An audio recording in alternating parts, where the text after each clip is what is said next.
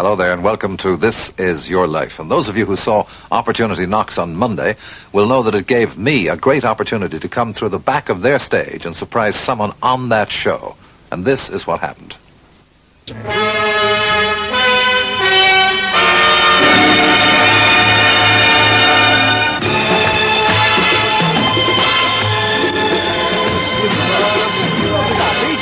Come over all funny, doesn't he? I think you did. That's marvelous. Congratulations. Incidentally, I don't know. You didn't give me a present. You didn't give me a present for this man over here. But he's been very kind. Has he?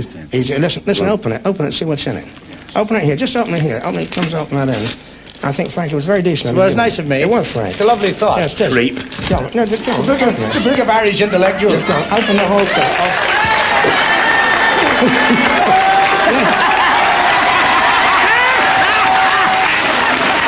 Thank you, Huey. Don't open any more of it, Les, because all the surprises are in there, because tonight, Les Dawson, this is your life.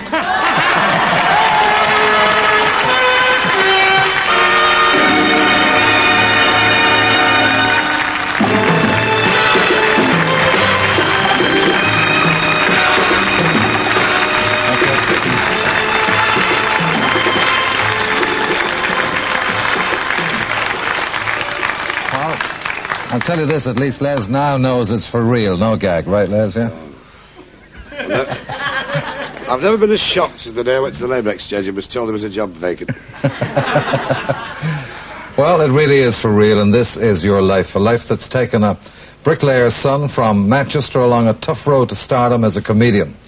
Now, tonight we surprised you on the set of Opportunity Knocks because it was on that program only 4 years ago you got your first big break. So before we go any further, let's hear from the man who helped you on your way to fame and helped us catch you tonight, Huey Green.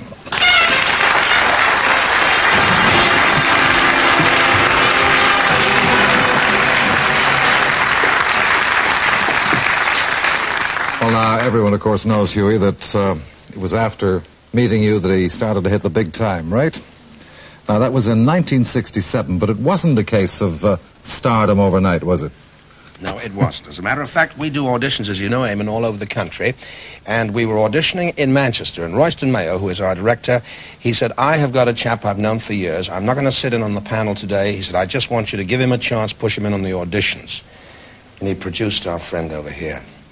And he came up to me and he said, look, he said, I'm going to do this audition. And he said, if I fail, he said, I promised my wife I'm going to go back and be a bricklayer. Okay? So I loved him because he did something which was marvelous. He dressed specially for the audition, 10 o'clock on a wet Manchester morning. He put on his tails. You mean the same old tails he's still using? The same old tails he's still using. And he did his audition, and if you can laugh at 10 o'clock in the morning anywhere, I think you're funny. And we did one thing to him that we never do.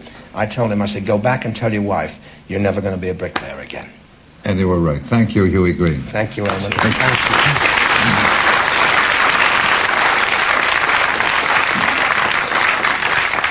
Well, now, Les, today you're a success and topping the bill in the pantomime Robinson Crusoe at the Alexandra Theatre in Birmingham. And soon your own show, Says Les, is to return to our screens.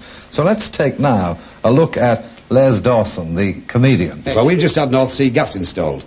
It's a waste of time. You can't light the stove unless the tide's in.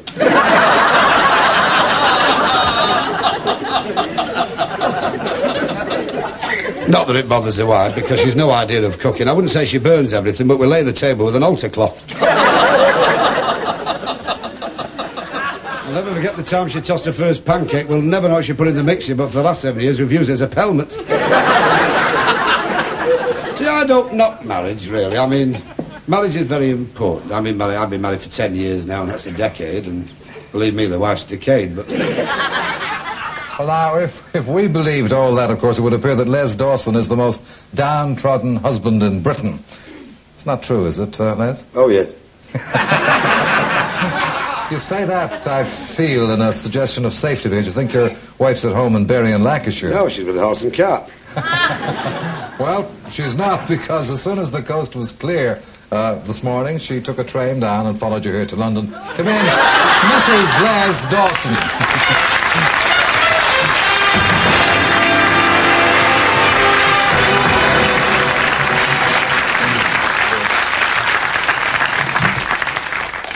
Well, Meg, you've become very much a part of Les's act.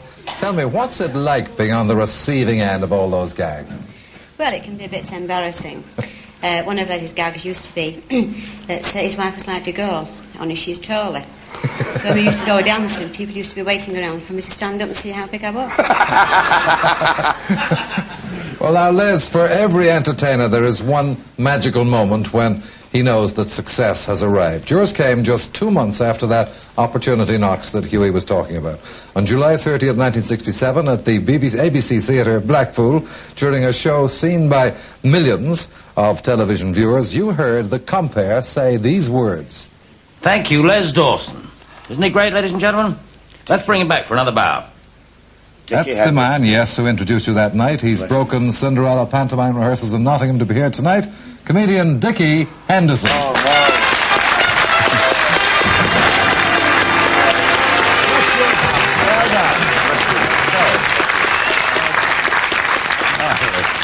Now, that was obviously a very important night for Les. Dickie, tell us what happened. Well, it was one of those wonderful nights that happens very rarely. The magic moment. I didn't know Les. Met him before the show, and he came on, an unknown quantity to me and the audience. And he started a bit slowly, and then he came out with some new material that we hadn't heard before. He even had new mother-in-law jokes. He had one, I'll never forget it. It said, my mother-in-law eats so fast that she has racing colours on a knife and fork. True. And after 6 minutes of this kind of material, he really did paralyze them, and he went off for a bow, and I could sense it. You get a sixth sense in our business, as Huey must know, that they wanted to stop the show for him. And on a television show, it's very difficult, but I said, right, here we go, come back. By this time, he was halfway up to his dressing room. But I was committed. And so we waited, and the applause held all that time while he got back on the stage. And it was a great night, and I was glad to be part of it. Jackie, one question. What do you think is the secret of Les's success? Undoubtedly sex. Thank you, Dickie Henderson. Thank you.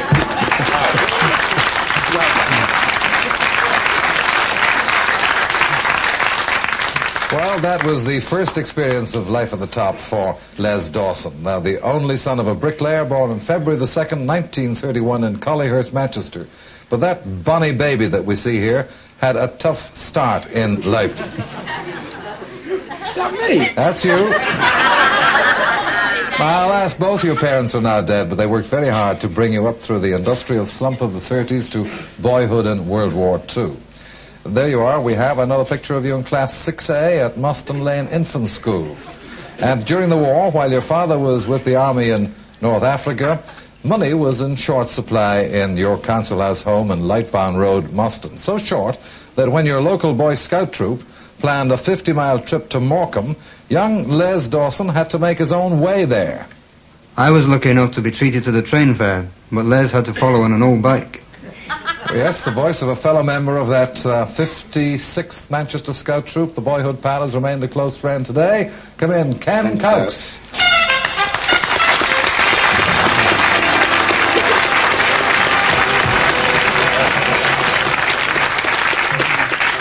Ken, tell me, were things really as tough for Les in those days as he said? Oh, I think they were even tougher. Les and I think, had the distinction of being among the hardest up scouts in the troop. And that bike of his, where he got it from and how he made it, I don't know. There's even the tyres patched up with pieces of Wellington boots. Didn't she have deserted? Yeah, I know he jokes nowadays about saying that till he was 16, he thought knives and forks were jewellery. Thank you, Ken Coates.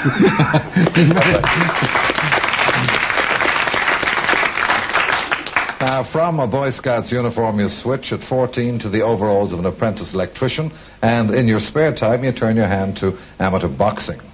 But as a teenager, the hands that we saw on the big gloves there were more adept at banging out tunes on a piano at home. At 18, you joined the Queen's Bay's 2nd Dragoon Guards to do your national service.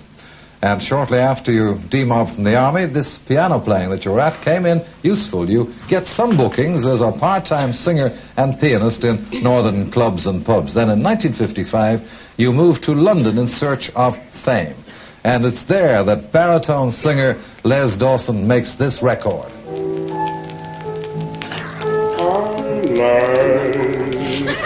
we were born like a bee. Well,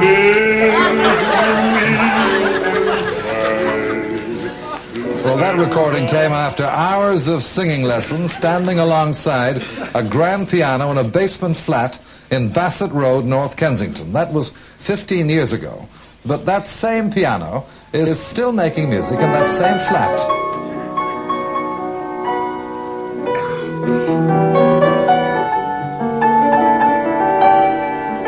And those hands are the hands of the same person who gave you those singing lessons in that flat.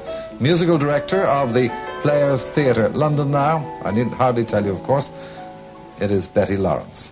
Hello, Les. Welcome to the Bassett basement.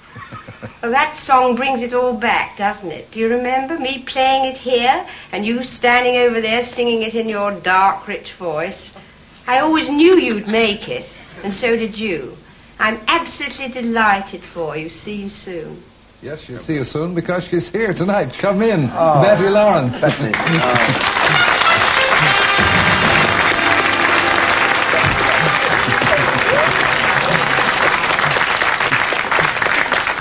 Betty, that record, I Lie and Dream, has a special meaning for you and Les, doesn't it? Well, the song was written specially for Les, and he rather liked it, so we made that private recording which you just heard, and hoped it might trigger off a singing career for him, but things didn't work out that way. And he went back to Manchester soon after, rather disillusioned.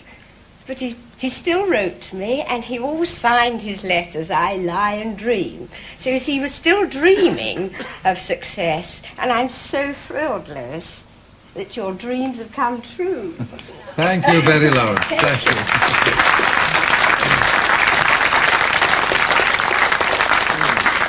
Well, success was, in fact, just a dream in those days in London because times were so hard that you had to take a succession of jobs, far removed from the world of showbiz. What sort of jobs, Les, did you, in fact, take?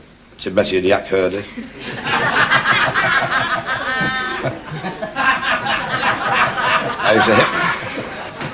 I used to bend mice for a living. No, I did all sorts of things. I was kitchen porter in big restaurants in London and babysitting anything to make a crust because, things were so bad. My ribs were sticking out so much I became a hat stand. Well, gagging apart, he did take all these jobs. And in the summer of 1956, a very disillusioned Les Dawson returns home to Manchester and back to the job that he'd quit to go to London, selling and servicing vacuum cleaners and washing machines. He's the only salesman I know to ask for time off to appear in a nude review. That's the man who in 1956 gave you your old job back, your boss for 9 years, George Walker. Oh, no!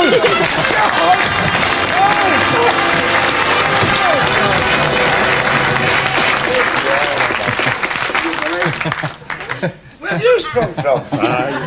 Out of a washing machine. Tell us about the occasion when he asked for time off, George. Well, it was just after he came back from London, and I knew he hadn't got this show business bug out of his body, although he said he had. And he asked me if he could go on the Hume Hippodrome to appear in the Pauline Penny show, which was a nude review, and as a lead singer. And you let him? I agreed, providing that he got his work done for me, and there was no question about that. Yeah, I look nice stripped. Being the brilliant salesman he was, of course, he achieved it. But this wasn't the last you heard of this permission. Oh, no.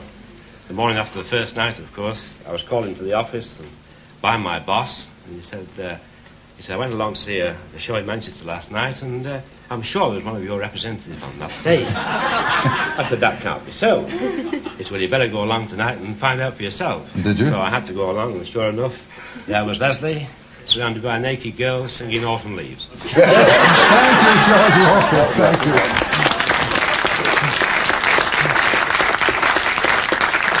Well, Les, I don't know what expression you were wearing during Autumn Leaves, but would you mind telling us how you hit upon this sad-faced expression that we all know so well now? How did you come to think that up? Well, it's only a stage image. I mean, in my private life, I'm a happy-go-lucky manic-depressive.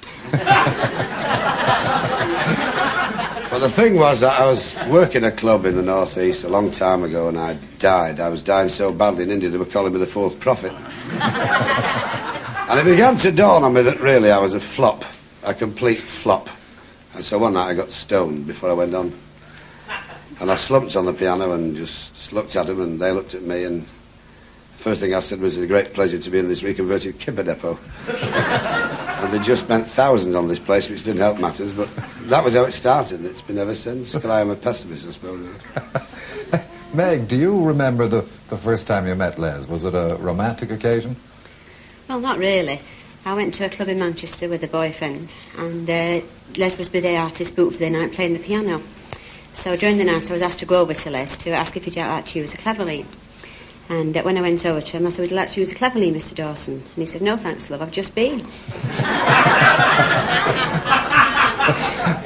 Well, anyhow, a year after that first spectacular meeting, Les, you and Meg were married on June the 25th, 1960 at St. Thomas's Church, Crumpsall, Manchester. Now, your popularity as a comedian brought you radio bookings and several television appearances until eventually you consider leaving George's firm and turning full-time professional. And that decision, Meg, coincided with a very important family decision, didn't it? Yes, well, we were told we couldn't have any children. So we decided that we'd put a deposit down in this new bungalow and then we'd blow the rest of our savings in and go to Paris for a second honeymoon typo. And then when we came back, we was expecting Julie. Julie. So now I've got 3, a little girl, a little boy, and a baby in 5 minutes. So if there's anybody out there that has any problems, don't worry over it. That's Julie, Stewart and family. Yeah? The complete fun-loving Dawson family. And the laughter in your home, Les, is often at its loudest when a friend of yours, and a particular favourite of the children, comes to stay and entertain them with this sound. Whoa, buddy.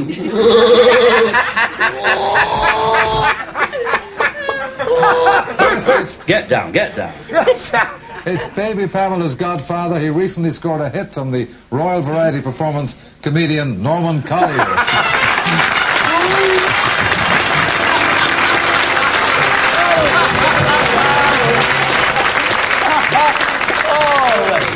Wonderful. I'm very happy for it. I should have been working tonight. Should you really? The basic job with you envelope. Norman, I know that you were very proud, in fact, when Les and Meg asked you to be godfather to Pamela. Tell us, why do you think they chose you for the job? Well, he wasn't getting enough laughs with the kids, and he took me. I think to make the baby laugh. I think it was the first time I'd worked in weeks. But a marvellous time that day. But I always remember, because I used to stop at Les's and Meg's, when I was working in Manchester. It was very good because they used to book digs and I used to move in. Get down.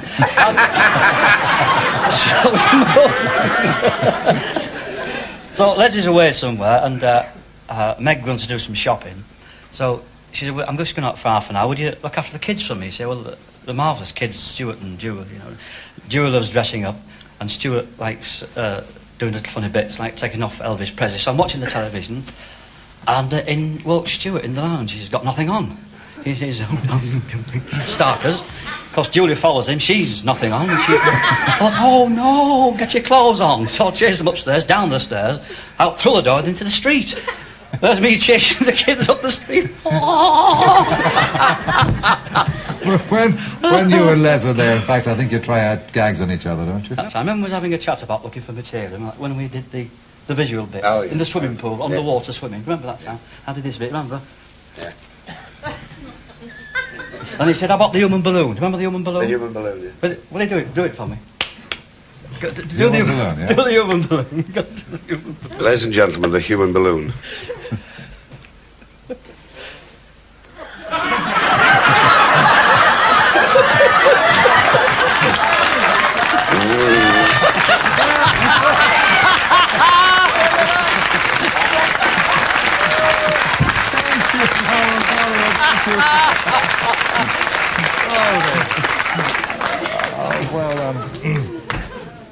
It was Les Dawson, the family man, who in May 1967 walked into a television studio to make a final attempt to make his name in show business on Opportunity Knocks. And you were more confident, Meg, than he was at that occasion, weren't you? Yes, well, we had coaxed him to go onto the show. And then, I always knew he'd make it because I had a £5 bet with him that one day he would make the Palladium.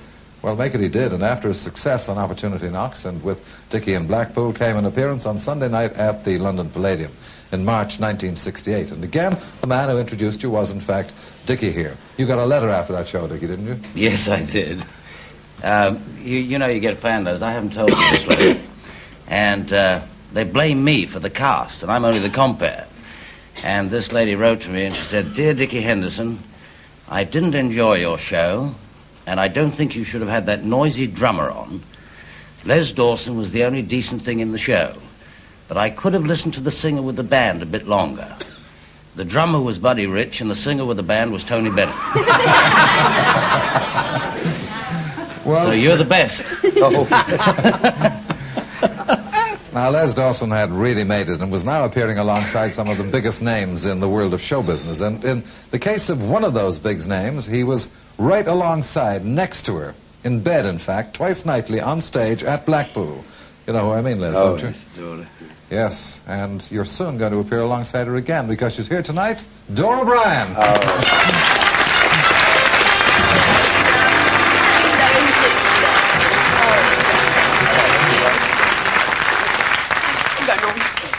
Dora, you must tell us more about this bed scene. Oh, well, we used to do this sketch in the show, you see, and it was ever so funny because when I first met Les, at least I'd met him earlier, but when we started rehearsing for Blackpool, he said, we're having a baby, Dora, on the opening night.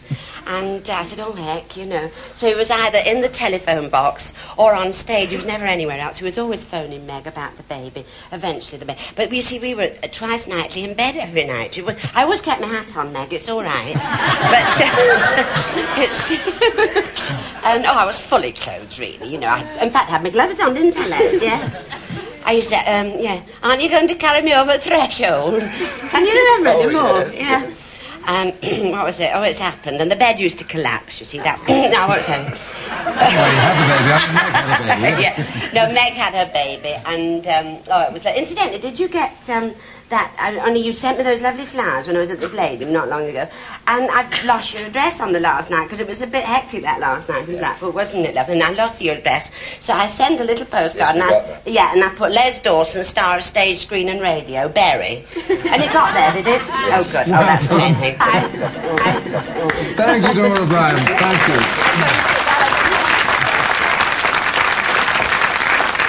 Well, shows like that you've been on with Dora Bryan have made the name Les Dawson a household name. Now, when you were given your own television show in 1969, it was the climax of a long, long, hard struggle to success. And when you'd reached the top, you were keen to give someone else an opportunity. And you remember some pals of yours. You remember a night in 1968 when you walked into the Mersey Hotel in Didsbury, Manchester, and from an upstairs room, you heard this sound.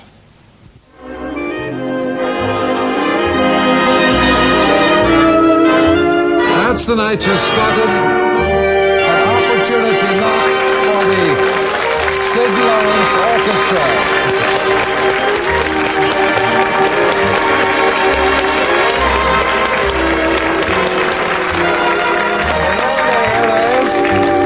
Together with singers and your first manager, Kevin Kent and Laura Lovelady, and of course, Sid Lawrence himself. Sid. Knockout. And you finished together, that's the great thing. Come around here, Sid, where we can see you. Now tell me, how was it that Les gave you this big break of yours? Well, it happened that I started a band just for amusement. We used to get together in this pub in Didsbury every Tuesday night. And apparently one night Les just happened to call in and he heard the sound, wanted to take a listen to it, yes? And at that time he was beginning his own television series. And for background music, for the featured orchestra, he managed to talk the powers that be into booking us for it. And I would think that was the end of the rehearsal band, more the beginning of the Sid Lawrence Orchestra. And we've really moved on. And I think the lads will agree that we owe a lot to Les Dawson. Thank you, Sid Lawrence. Thank you.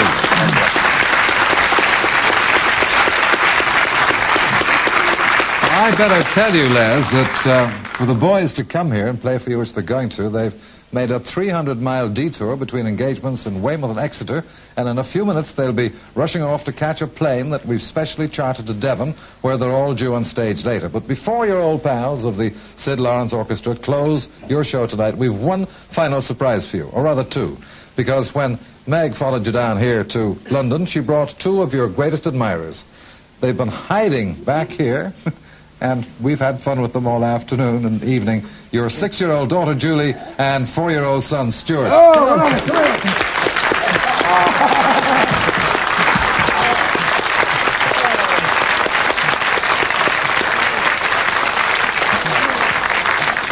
Les Dawson, this is your life. All right, come over here, some of the officers. Come on. You're a great